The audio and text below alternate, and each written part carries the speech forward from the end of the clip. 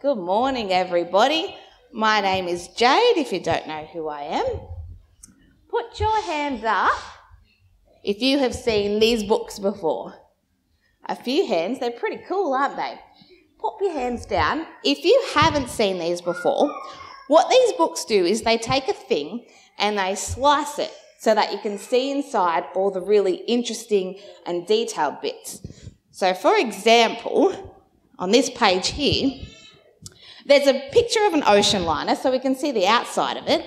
And then, on your bottom, buddy, we can have a look inside at all these slices and see all the really interesting detailed bits inside. So put up your hand if you can tell me something you can see in here that you couldn't see when I had it shut. All right, so I'll put it a bit closer to you all. Sage? A pool, right, so now we know that there's swimming pools on these. Millie?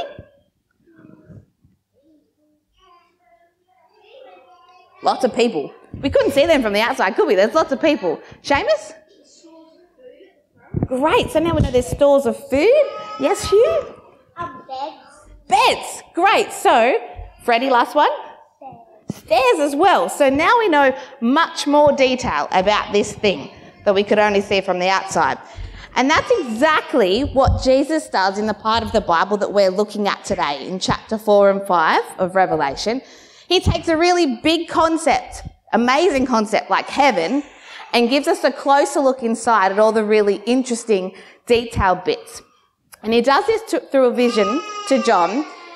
And when John writes about this vision, about heaven, he uses really powerful words and phrases to describe Jesus ruling in heaven. He says things like thrones and seas of glass and rainbows of emeralds and all really strong language.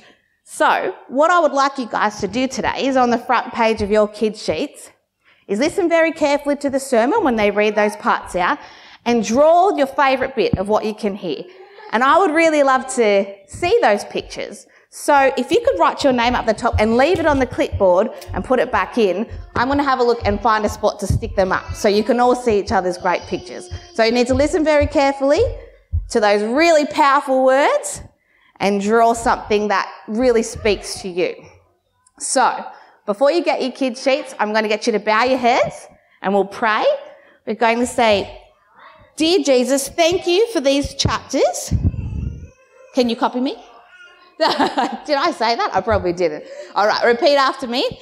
Dear Jesus, thank you for these chapters that help us understand heaven better. And please help us to be encouraged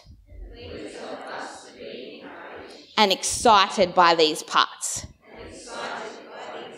Amen.